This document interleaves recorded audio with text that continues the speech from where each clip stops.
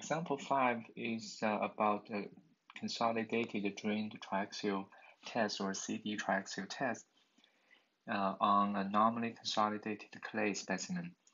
You are given the confining pressure, which is sigma 3, 140 kilonewton per meter square, and also the deviator stress we call delta sigma df at failure, which is 104 kilonewton per meter square, and you are asked to determine friction angle phi prime, and this is the effective stress friction angle or drained friction angle phi prime, and then the angle theta of the failure plane, and also normal stress and shear stress on the failure plane, and finally effective normal stress on the plane of maximum shear stress. And on the right hand side, this figure here, this is a Mohr circle of the specimen at failure. So this is Mohr circle. And we have the effective stress failure envelope given to us as well. We know this failure envelope is tangent to the Mohr circle at failure, and that tangential point, that's the failure, represents the stress on the failure plane. We call point B here. And for normally consolidated clay, we know the effective cohesion C prime is 0, so that failure envelope can be represented using this function tau f equals to sigma prime tangent of phi prime. And for consolidated drained triaxial test, we know the effective stress sigma prime equals to the total stress sigma. So for confining stress sigma 3 prime, it equals to the total confining pressure. In this case, it's 140 kPa or kilonewton per meter square. And then the major principal stress, which is also the axial stress, sigma 1 prime is sigma 3 plus deviator stress at failure, which is delta sigma d at failure.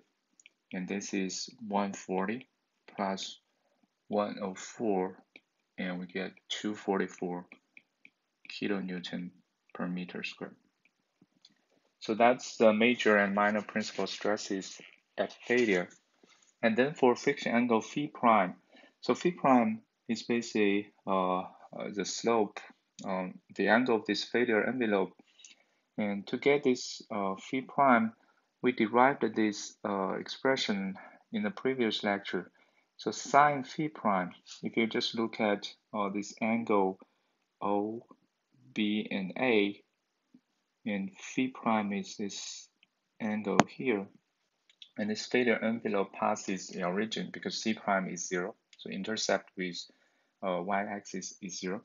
So this sine phi prime is simply BA over OA, because you have, this is a tangential point B here, so you have 90-degree angle there.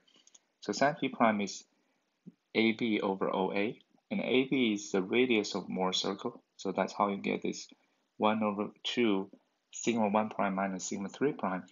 And then OA is the center of the Mohr circle, which is 1 over 2 sigma 1 prime plus sigma 3 prime. So if you plug in the values of these two principal stresses, so you have 1 over 2 times 244 minus 140, and then 1 over 2, 244 plus 140. So the sine phi prime is 0.2708. And then the angle of this phi prime is just arc sine phi, and this yields 15.71 degrees. So that's the friction angle phi prime. And then for the failure plane angles theta, again, this is something we derived in the previous lecture. For a triaxial test, the failure plane theta angle theta is 45 plus phi prime over 2. And if you plug in the phi prime value we just obtained from part A, 15.71 divided by 2.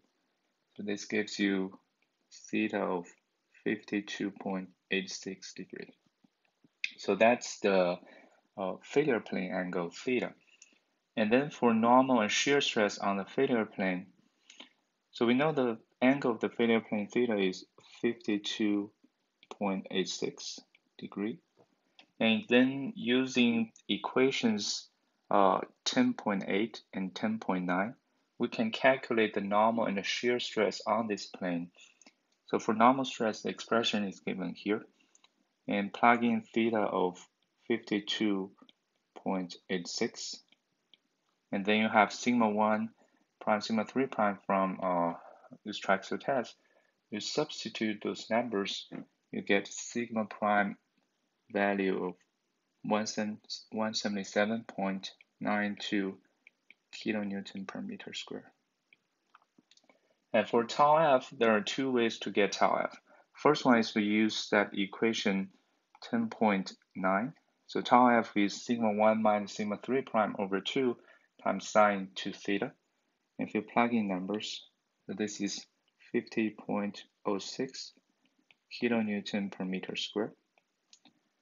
Or the second way to get tau f is, because you know this is shear stress at failure, so this point is also on the failure envelope. So you can use the mohr-coulomb failure envelope function, which for this NC clay is sigma prime times tangent of phi prime. So if you plug in sigma prime, you get from equation 10.8, and then for effective friction angle, we solve this in part A, which is 15.71 degree. If you plug in these two numbers, you'll get the same tau f, 50.06 kilonewton per meter square. So that's the shear stress on the failure plane. And finally, for part D, you're asked to get the effective normal stress on the plane of maximum shear. So for this soil element at the failure, we know that this Mohr circle represents the stress state along in different planes of orientation for this soil element. So the maximum shear stress is actually represented by this point at the top of the Mohr circle. So this one, we call this point, let's say call this point D. So this point D is top of the Mohr circle. And this corresponds to the maximum shear stress because it has the largest Y value. So this is tau max. So for this tau max, the normal stress is the horizontal axis. So it's for this Mohr circle, it's basically the center of the Mohr circle. So then for this problem here, this maximum shear stress, for this plane of maximum shear stress, the normal stress is basically the center of the Mohr circle, which is 1/2 sigma 1 prime plus sigma 3 prime. And if you plug in these two major principal stresses, major and minor principal stresses, you get 192 kilonewton per meter square. So now let's use the mohr-coulomb's failure criterion and calculate the shear strength on this plane. So by definition, shear strength is the maximum shear stress the material can sustain before it fails. Based on mohr-coulomb failure criterion, the shear strength tau f is a function of the normal stress on this plane and shear strength parameter phi prime. For this material, C prime is 0, so tau f equals to sigma prime times tangent phi prime. From part A of this problem, we solved for the effective friction angle phi prime. So this is from part A, it's 15.71. So if you plug in this value and then use the normal stress on this plane, 192 times tangent of 15.71.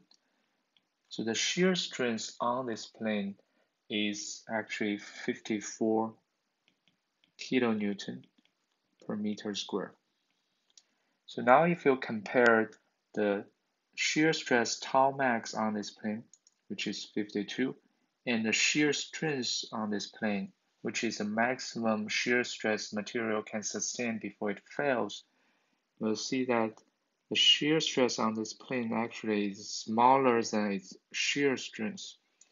So that's why soil specimen will not fail along this plane. So soil specimen will not fail because your shear stress on this plane has not reached the maximum value, has not reached the shear strength yet.